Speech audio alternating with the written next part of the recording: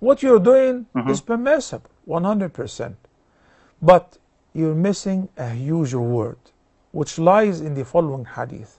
The Prophet, peace be upon him, said, من صلى مع إمامه حتى ينصرف كتب له قيام ليلة.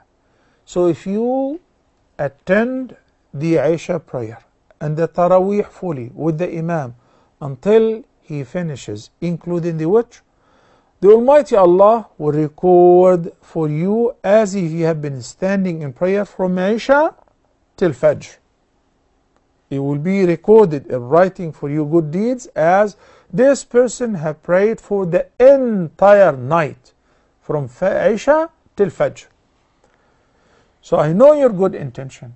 You want to pray Tahajjud, and that's why you're postponing Witr. In the last 10 nights of Ramadan, all masajid will do that. They will pray the 8 rak'ahs or the 20 rak'ahs and they will pause. They will postpone the Witr to the last after they finish Tahajjud.